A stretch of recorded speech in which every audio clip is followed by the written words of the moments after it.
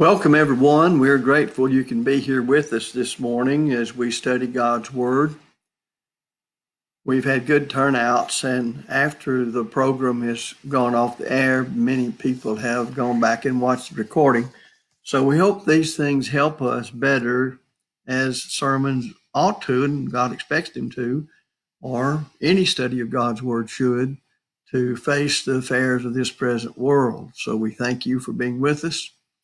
And we will now pose this question for our consideration in the sermon this morning. Why do people blame God for their troubles?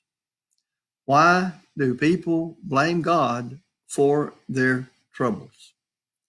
It may be unknown to a great many people. World War I ended over 100 years ago.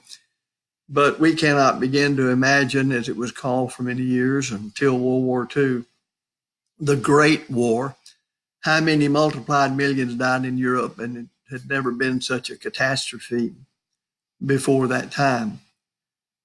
And yet a great many religious people in France and in England in particular and others began to form in their minds, well, why would God have ever allowed this kind of thing to happen? That so many millions of people would die. So some even mark World War I with the decline of belief in God and the Bible, and as far as what they would consider to be Christians. And this, of course, goes back to the idea of why do people blame God for their troubles? Well, when people suffer because of wrong things that they've done, or for things they omitted that they ought to have done, when I say ought to have done, presupposes an objective standard beyond them that is meant to guide their lives and all others. When they do this, in many cases, rather than admit their guilt, that it's their fault, it's because of poor choices they made, they look to someone or something besides themselves to place the blame for the consequences of their own bad choices. That's been the way it's been for throughout history, we can say. People just simply don't like to take responsibility for the wrong in their own lives. They don't like to say, this is coming upon me because I ought to have done this and I didn't, or I did this and I should not have. It is my fault. You see that in moral matters, people trying to justify themselves in all kind of moral sins. You see it in religious matters. People have believed for 500 years that salvation is by faith only, and they're simply not going to be told otherwise. Now, they may not immediately in their lives, because they may lead good moral lives, feel any impact here, but they are still lost in sin in the sight of God because they're not doing what he told them to do, the way he told them to do it, and for the reason. So many people find it very convenient to blame God for their problems. And that raises the question as to the reasons that they do so. People blame God because, and here's our first one, they don't know that there's someone else to blame. They don't know there's somebody else out there or someone else to blame. The word, capital Satan, a name. Satan literally means adversary. Therefore, he's always been man's adversary. So there's somebody else to blame. In fact, he is the one to blame for all of the miseries of man. More to say about that in a moment. Of Satan, our Lord said this in John chapter 8, verse 44. He was a murderer from the beginning, and standeth not in the truth, because there is no truth in him. When he speaketh a lie, He speaketh of his own, for he is a liar, and the father thereof. So it's our obligation, because we're made as free moral agents. We have the power to choose whatever it is.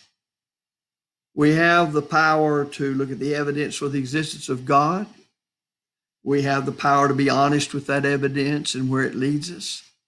We have the power to study the Bible and determine whether it is the all-sufficient, the inspired, the final will of heaven to mankind, 2 Timothy 3:16-17. Oh, we can reject it.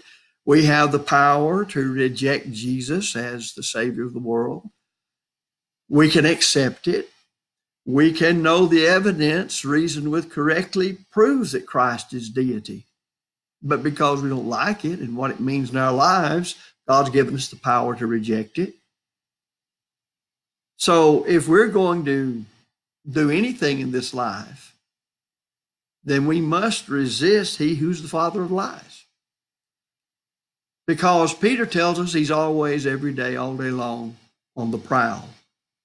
1 Peter 5, verses 8 and 9, concerning the second coming of Christ, he makes it clear that we're to be sober and watchful, for your adversary, the devil, as a roaring lion, walketh about seeking whom he may devour, whom resist steadfast in your faith, knowing that the same sufferings are accomplished in your brethren who are in the world.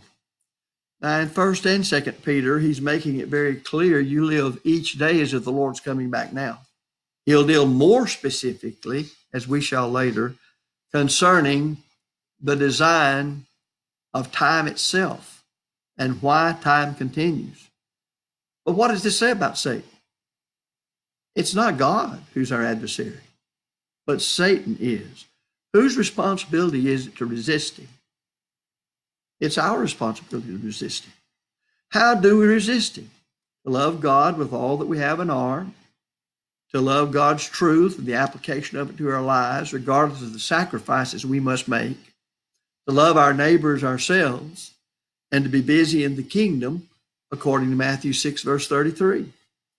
So Satan is ultimately responsible for all evil that is in the world, and not God. Yet in times of even this COVID virus business, why did God allow this to happen? And then it's kind of interesting when men have come up with certain ways to protect people from possibly getting infected. You see all this business say, well, the government's not going to tell me to do this, and I'm a free American and they're infringing on my rights, so I'll go ahead and act this way. And of course, it may mean I give somebody else that disease, but by all means, I'll do as I please. And then we wonder what happens to us. It's no wonder some of us are in the mess we're in. There's another reason that people blame God. And we said this earlier. People don't want to be responsible for the creation of their own problem. We think of moral matters and we think of abortion. We think of fornication. We think of divorce. We think of, euthanasia. We think of murder. We think of lies. We think of covetousness and jealousy and envy. We think of theft and all the religious sins where people know the Bible says this, but they're going to have it their way. Remember the Pharisees and Sadducees? But they all have one single solitary thing in common. They are ways in which people try to escape the responsibility they have for their own given situations, for their own actions. The truth is that we are each responsible for the quality of his own life, and sometimes just the circumstances we have. That's true. Evil's in the world, and no matter how good we are as we strive to obey the truth, we can be influenced by wicked people about us. But the point is, we need to understand the design and purpose of life in the flesh on this earth in the first place. I've said it many times, not original with me, that this life is perfect for what God made it to be, and that is to prove to God we love him. The only way to do that is keep his commandments. So that's the whole duty of man. And how do I prove my faith, my confidence, my trust, my belief in him and his system of salvation, the gospel system? Well, by an obedient faith. He's the author of eternal salvation unto all them that obey him. That's clear. Hebrews 5:9. But look at the people out there saying that they are offering you salvation through Christ, but they teach you don't have to obey him. Well, whose fault is it on the day of judgment when they hear, depart from me, ye that work iniquity? Well, it's certainly going to be the people who knew the Bible but didn't obey it, or could have known the Bible and wouldn't, or could have lived their lives here faithful to him, let come what may, but they would not, or they sought to justify themselves in their own eyes. In other words, they sought to blame somebody else for the mess they're in, or else just simply deny that there is somebody else to blame. Galatians 6, verses 7 and 8, be not deceived. Now, that's my responsibility and yours. To be deceived is to believe a lie. And so, what is my responsibility? He wrote this to Christians, you know. Be not deceived. Well, there's a reason for that. You can't fool God. God is not mocked. For whatsoever a man soweth, that shall he also reap. For he that soweth to his own flesh shall of the flesh reap corruption, but he that soweth unto the Spirit shall of the Spirit reap life everlasting. That's not hard to understand. I would like to know that I said I'm too dumb to understand those words, and nobody else in my family is smart enough to understand them. But really, that's not the problem. The problem is we know those words too often, but we're living contrary to them, and that we're doing because we choose to do it, and we don't admit we're wrong. Or when something comes upon us, our faith has grown so weak, or it's just completely gone, it can't be my problem. It must be somebody else's. So we follow the example of Cain and kill the righteous brother. We can take responsibility for our own problems brought about by our bad decisions and recognize that we often get ourselves into hurtful situations, not only hurtful to us, but hurtful to others, or we can deny it and blame it on God. But there are others who simply look at God as an easy target. Have you noticed that when we find ourselves in difficulties because of our own choices, then in many cases, we want to blame those who are in charge? Now think about that for a minute. Think about the job, all the jokes told on bosses, the attitude people have toward government, and so on and so forth. While you even have in the church the attitudes of so-called fine, upstanding Christians toward elders, no matter how well qualified they are and how well they do the job, because many people just don't want to admit elders have authority. Well, you can admit it or you can deny it, and you can array yourself against it. Authority. It's all going to rise up to bite you someday, and if you let it go to the day of judgment, you'll be bitten eternally. God is in charge of everything. So we reason, ultimately, he's to blame. Further, God will not argue with us. The only reasoning he does with us is in his infallible word. If you say, well, God, what would you have me to do to be saved? He's not going to speak directly from heaven today in an audible voice and tell you. It's like one of these posts I've seen as a cartoon on Facebook. And somebody's looking up to heaven wanting to know what God would have him to do, and there comes a hand back down from heaven with a Bible in it. Well, that's exactly what Paul told Timothy.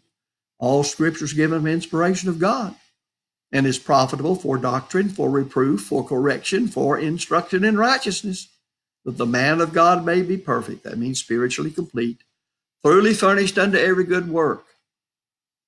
Again, you can't get plainer than that, but why won't people believe what they read? When they claim it's from God, it's the will of God, it's to guide man. So God won't argue with us. He says, come let us reason together while there's time to do that. But he's not going on the day of judgment to argue with you. Have you ever noticed that every one of the depictions of the judgment that Jesus gave, when people begin to bring up all these excuses as to why they didn't obey God, there's no answer in the form of an argument as to why you should have done that. They're just the answer of depart from me. They receive the sentence, and that's it. The time for determining what's right and wrong and rejecting the wrong and doing the right is now. And that's set out in the infallible Word of God. Those who desire to blame God for their problems have forgotten a big thing about time, and that is what I mentioned earlier about Peter's writings. Time goes on because God is long-suffering to usward. He doesn't want anyone to be lost in the devil's hell. He doesn't want anyone to perish. Now remember, Peter wrote what I'm about to read to members of the church, to Christians.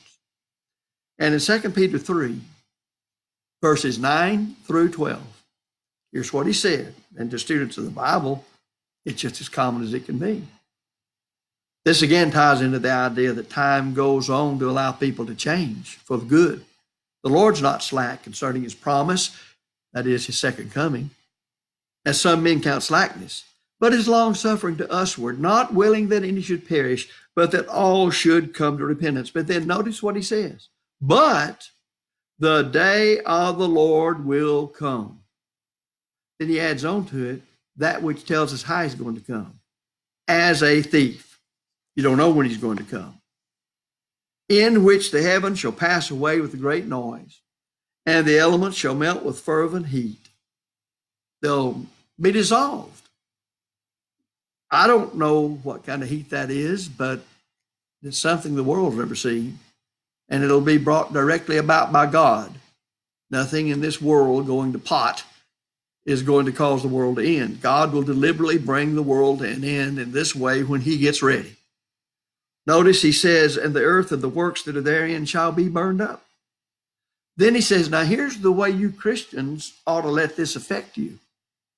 Seeing that these things are thus to be dissolved, what manner of persons ought you to be in all holy living and godliness, looking for and hasting or earnestly desiring the coming of the day of God?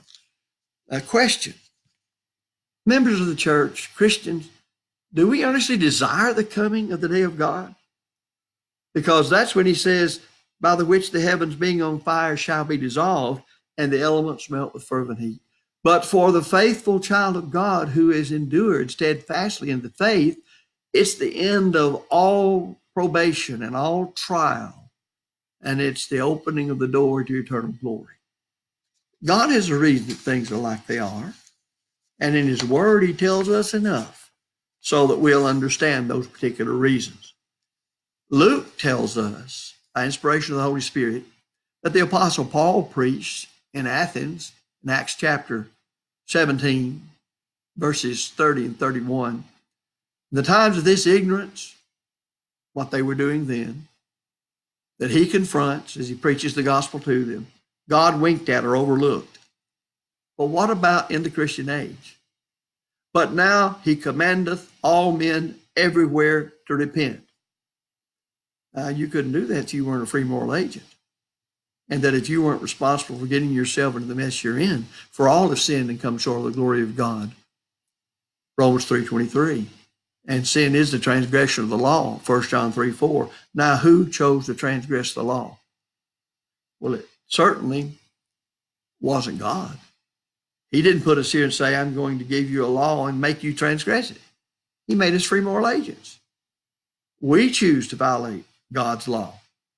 So we see then that we have the opportunity in this life to prove to God that we love him.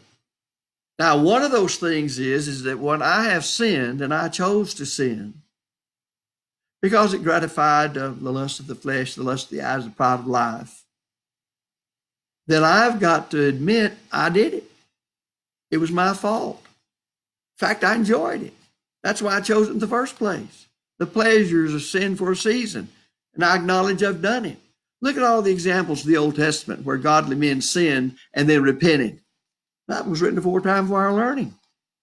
That we, through patience and comfort of the Old Testament scriptures, in this case, Now to have hope, Romans 15:4. So we want to be sure that we realize God has given assurance that he is sending his son back because he's raised him from the dead. That's the way that Paul argued. Notice, he said plainly, inasmuch as he hath appointed a day in which he will judge the world in righteousness by that man whom he hath ordained, whereof he hath given assurance unto all men, in that he hath raised him from the dead. Do you know for sure that Christ was raised from the dead? Well, all the evidence says he was. Well, if you do believe that, then won't you believe the same scriptures that tells you Christ is coming back at the end of the world and what's going to happen to all material things and the judgment to come? It's our responsibility and nobody else's that we are what we are and how we receive or reject the gospel and why we do it. No use blaming God. There are some people, of course, in their religious doctrine that don't believe in man having free will, so they blame God for whatever happened to them. That's nothing more than pure Calvinism. They believe that God has determined everything that will happen. I think I've related this in times past in a debate on Calvinism, that the faithful gospel preacher responding to the Calvinist who had an apple sitting there beside the lectern and declared that God had foreordained and predetermined everything and predetermined that he would eat that apple and nobody else would. And the gospel preacher reached up real quickly, got it, and began to eat on it. Well, that pretty well settles that for anybody that can think themselves out of a paper bag. God is responsible for making man a creature of choice. That's true. But he also gave us the ability to recognize truth from error, accept the truth, and reject the error. The truth is that men have the freedom to choose then between right and wrong, and God has given us the right. Whoso looketh into the perfect law of liberty and continueth therein, he being not a forgetful hearer, but a doer of the work, this man shall be blessed in his deed. James 1:25. Listen to what was said of old by Moses to Israel, Deuteronomy 30 and verse 19. He said, I call heaven and earth to witness against you this day. For I have set before thee life and death, and blessing and the curse. Therefore choose life, that thou mayest live, thou and thy seed. And we're all familiar with Joshua's statement to Israel in Joshua 24:15, choose you this day whom ye will serve. And then he made clear who he had chosen. But it's for me and my house will serve the Lord. He has no free will. If he didn't, these words mean nothing. Then we come to the New Testament, and Jesus' admonition to those of his day and us too, and that'll be true to the end of the world, in Matthew 7, verses 13 and 14. Jesus said, enter ye in at the strait gate. For wide is the gate, and broad is the way that leadeth to destruction. And many there be that go in thereat. It's the easy way. For straight is the gate, and narrow is the way that leadeth unto life. And few there be that find it. And one reason, among many, that people don't find it is because they're too bent upon having things done according to the appetites of the flesh and the way things work in this world, and they can't conceive anything ever being any different. In fact, they even make God over into their own image. And so they see him as just a man that's a superman. Many problems arise. And I can't overly emphasize this because we make bad choices. And then people blame God because they want God to fix their problems immediately. They're still trying to dictate to God, you see. They reason that since God has not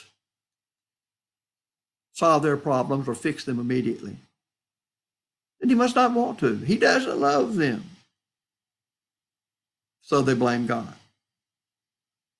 And some of this is because of a lack of understanding of the promise Jesus gave to the apostles. Now, mind you, he is speaking in this context to the apostles regarding their work as apostles of Christ, the ambassadors of the court of heaven, who would be baptized in the Holy Spirit, and the Holy Spirit would have invisibly the same relationship with the apostles of Christ that Jesus had with them in the flesh, and that he would guide them into all truth, as well as cause them to infallibly remember everything he taught them. Now, look at John chapter 16 and verse 23. They're of course, similar passages. But John 16:23 reads, "And in that day ye shall ask me no question. Verily, verily, truly, truly, it's a fact, it's a fact. I say unto you, if ye shall ask anything of the Father, he will give it you in my name."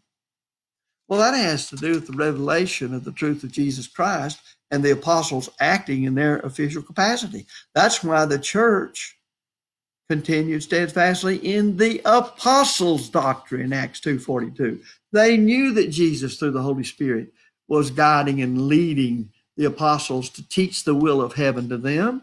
They had it not written down, so they did what the apostles told them. In other words, you could say the New Testament was in the men, but today it's in a book. The apostles are teaching us today the same thing they taught in the first century as they walked this earth. They just do it through writings now. And so we still have the apostles' doctrine, and we're still expected to abide by it. But what am I talking about here? Let me reemphasize it. Many believe that God must immediately fix their problems. So you can see that this business of asking in his name by his authority, don't forget that in his name means by his authority. They would be acting according to how Christ guided them and revealed them to them the will of heaven originally. 1 Corinthians 13 says that revelation of the New Testament came in part and parcel. So it didn't all come in one day, and one book fell out of heaven, and that was the New Testament as we have it in the miraculous age of the church. God's wisdom, he chose to reveal in part and parcel what became the New Testament, the totality of it. So this had to do with the apostles and the revelation of truth. But these folks who use this fail to remember, if they ever knew, that God, to begin with, hasn't given us a blank check. Just pray anything you want, and God's obligated to give it because you're a Christian. Concerning unanswered prayers, James instructed the brethren of his day, and so all Christians, in James 4 and verse 3, ye ask. Well, didn't he tell us to ask? Ye ask and receive not. Well, there must be a reason. Because ye ask amiss. Well, what was the problem? That ye may spend it in your pleasures. Oh, Father, please help me to win this and to win that. Help me this. God, you're not going to get an answer to those prayers. That is simply saying, I want to have this money to spend on myself as it suits me and gratifying my own life here. God never promised to give us anything and everything that our heart desired. Never did. God never even promised to deliver us from all troublesome situations. You know, we never could develop some of the Christian character traits if we didn't have to face problems and endure them. No one likes them. But Jesus couldn't have given us salvation if he hadn't endured the cross and suffered. And he's actually told us, each one of us has a cross to bear, and that we must sacrifice in order to be faithful to him. Paul asked 3 times to have whatever that thorn was in his flesh to be removed, but God wouldn't. God simply said his grace was sufficient for him, 2 Corinthians 12, 7 through 9. And then some people will say, well, I don't know why in the world God won't remove this from me, or I don't know why. Well, you know, God knows more than you do. God knows you better than you know yourself. The best way we could ever see ourselves, if we ever hope to, as God does, is to read your Bible and honestly reflect on your thinking and life in the light of what it says God expects man to do. But I'm glad we have a Heavenly Father who can withhold things from us because he knows we can't handle it. Remember Peter? Oh, Lord, though they all forsake you, I won't. In a matter of hours, he denied the Lord. You see, he just thought he was strong and that he could handle it, but he couldn't. So when God says no to some of our requests, even when we think they're for our spiritual well-being, God may know better. That means we simply have the attitude that God does know better and that we order our lives accordingly. Notice, we order our lives. We make the decision and we order our lives to do his will. But now others may say, well, since God created everything, he's responsible for everything, including bad things that happen. Well, that sort of ties into the other one.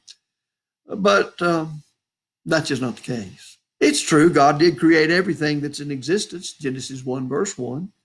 But someone else, now mind you this, someone else entered in and modified some of those things for evil purposes, purposes contrary to God's will. Guess who that was? Well, we told you about him in the beginning of the lesson. The devil, old Satan himself. Genesis 1, verses 1 through 25 tells us plainly that everything that God created was good as he created it. Well, every man was created good and sinless. But man sins. Adam and Eve were created good, but they were free moral agents. Thus they chose to sin. And when we sin, listen, we ruin what God creates. And thus this whole world is sin cursed today. God is responsible for all good that is in the world. James 1 verse 17. Every good gift and every perfect gift is from above, coming down from the Father of lights, with whom there is no variableness, neither shadow of turning. But men can pervert that. People take the Bible, they misuse it and abuse it. What did the early church in Corinth do to the Lord's Supper? The Lord's Supper is a good thing. But they corrupted it and turned it into something because they're free moral agents and had the power and choice to do it. That was condemned, and Paul corrected them on that. So we end up doing the same thing a lot of times. A lot of the things that are in the world are in a mess they're in because of man messing around with things. It's when you think of sickness and you think of germs and you think of viruses, that wasn't the way God created things. How did they come into existence? Some way or the other, down through the stream of time, man's done something that loused it all up. When man got cut off because of his sin from eating of the tree of life, which was meant to keep a physical body going on, then all sorts of things began to happen, and none of it was good. And so we see the origin of all kinds of diseases. So he's not responsible for evil. He's responsible for good. The devil's responsible for evil, and men are responsible for following the devil and bringing this evil on them. Man is responsible for his own behavior. What did we say in the beginning? Nobody wants to admit that. Romans 2, 6 through 11. Romans 2, 6 through 11. Paul wrote, who will render to every man according to his works. To them that by patience and well-doing seek for glory and honor and incorruption, eternal life. But unto them that are factious and obey not the truth, but obey unrighteousness, shall be wrath and indignation, tribulation and anguish upon every soul of man that worketh evil, of the Jew first and also to the Greek. But glory and honor and peace to every man that worketh good, to the Jew first and also to the Greek. For there's no respect of persons with God. Did you notice that he zeroes in on the factious person, and this letter is written to Christians? He didn't zero in on the adulterer or the thief or the murderer or the homosexual. He talked about factious people. Factious people operate this way. I want it this way, and I'm going to have it this way, and I'm going to tear up everything there is to get it my way. Think there are any of those in the church? Well, if you don't believe there is, you're in need of this lesson. No doubt whatsoever, because it comes from somewhere, and it doesn't come from God. Were Ananias and Sapphira responsible for their actions? Did they choose to lie? Well, certainly they did. Well, how do we know how God thinks of them? Well, just read the text. You'll see how God thinks of them. And while he doesn't take care of people immediately today as he took care of those 2 liars, on the day of judgment he will. People assume that bad things don't happen for a good purpose. That's another reason they blame God for things. As I said off and on throughout this lesson, God's prepared a place in this physical world and the way he made man in a fleshly body to give us an opportunity to say, I choose God, rather than to live as if this life is all there is to it. And I'm willing to suffer for the cause of Christ. I'm willing to undergo privation that I can be faithful. I'm willing to sacrifice my time, my talents, my money, and all that I am. Because you see, the first commandment is to love God with all you are and all you have, and then to love your neighbor as yourself. And certainly we're commanded to love the brethren. Well, we don't love the brethren. We don't try to get them to live like the Bible says Christians are to live. So who do we blame? Well, the church is in the mess because it's God's fault. Well, God cares for the church. His own son purchased the church with his blood, and he so loved the world that he gave his son. Well, then where are problems coming from in the church? They're coming from Satan and those in the church who choose to violate God's will rather than obey it. It's the only place it can come from. Certainly doesn't come from God. In fact, sometimes when bad things happen to us, we automatically consider it punishment. But the fact of the matter is that not all bad things then are inherently bad. How easy is this for us to see? It's not hard. If you consider certain medical procedures to correct problems of the body or to eliminate disease in the body, or you have a situation like we're undergoing now, where we're having to undergo all sorts of privations from normal active life of, say, 5 months ago. But we do it, or some of us do. Some of us ignore some of these things, and then we go out and get sick, and, well, my, didn't God love me, and am I not one of his children, and why wouldn't he preserve me because of my faith in him? Well, you made poor choices. You got out and associated yourself with folks and caught disease that if you had minded your own business and cared for yourself and loved God and kept his commandments, you'd have been particular. No, nobody's going to infringe upon my rights. I'll do it. God will take care of me. I can jump in the fire and I won't get burned. Didn't he do that for the 3 Hebrew children? Well, yes, but that was for them and written aforetime for our learning, that God can take care of us. But you remember their attitude? They said, God can deliver us. But even if he doesn't, we're not going to bow down to the idol. They knew the law of Moses. They knew God had given his will to them as Israelites under the law of Moses. So God can providentially today, not working a miracle, take care of all of us. But he expects us to make right choices, sensible choices, common sense choices, choices that show we care for ourselves as well as our families and our neighbors. So when you got a situation like the COVID-19 virus, it's a good time to think about these things. You can get a disease from somebody else who didn't pay attention to try to keep themselves away. But when you ignore matters that are good for you, then don't blame God when you get yourself in a mess. But I am thankful that we have medical procedures, some of them very painful and drawn out, but they can eliminate some of our problems.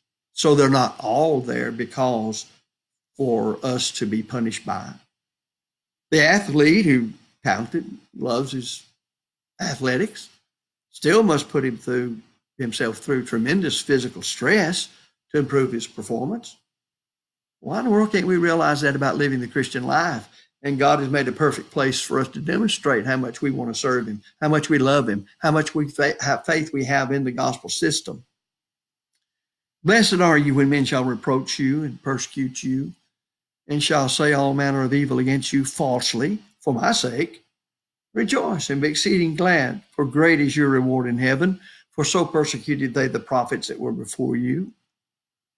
Paul in 2 Corinthians 12, 9 and 10 said, and he hath said unto me, my grace is sufficient for thee, for my power is made perfect in weakness.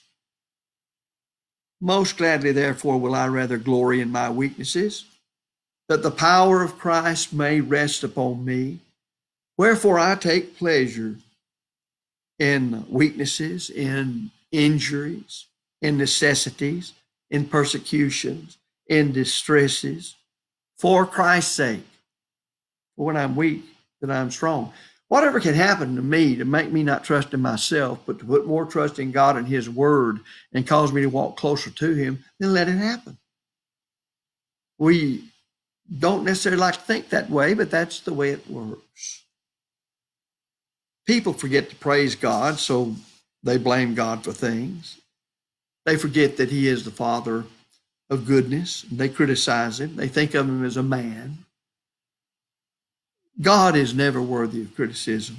He's only worthy of praise. If you go back to the Old Testament, you can see some wonderful descriptions of praise. In Psalm 18:3, the psalmist said, I will call upon the Lord, who is worthy to be praised. So shall I be saved from my enemies. And then at the end of the Bible, in chapter 4 of Revelation, we find, Thou art worthy, O Lord, to receive glory and honor and power, for Thou hast created all things, and for Thy pleasure they are and were created. So what have we seen today? This, in effect, has been a study somewhat of the problem of evil, and no evil comes from God. It comes from Satan, and God only has good. We can choose to serve the good God, or we can choose to sin against Him and serve Satan. And we must come to grips with the fact that much of the evil in my life is because I made bad choices, and I have to acknowledge that. People blame God because they don't know there's someone else to blame. They don't want to take responsibility for creating their own problems. God's an easy target. Some people don't believe in free will, so God's responsible. Many believe that God must immediately fix their problems. And since God created everything, He's responsible for everything, even the evil. And people assume that bad things don't happen for good purposes. And then they forget to praise God for who He is.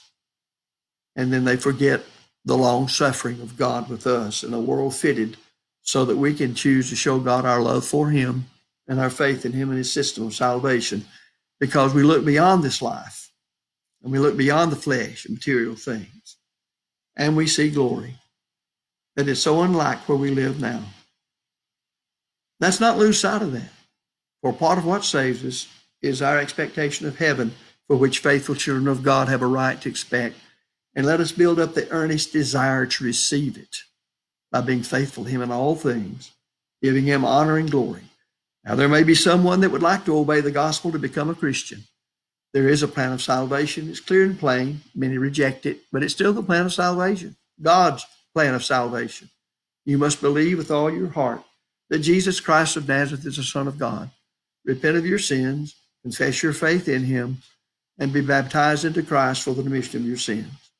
As a child of God, as we say many times, if you blame God or felt like it for things you did that brought wrong on you or bad on you, repent of that. Repent of any other sin you've committed since you've become a Christian.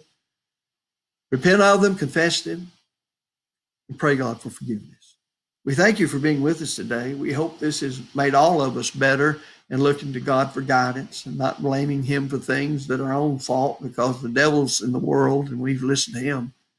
So we invite you next time to be with us, and we hope that you'll have a good rest of the day. Thank you.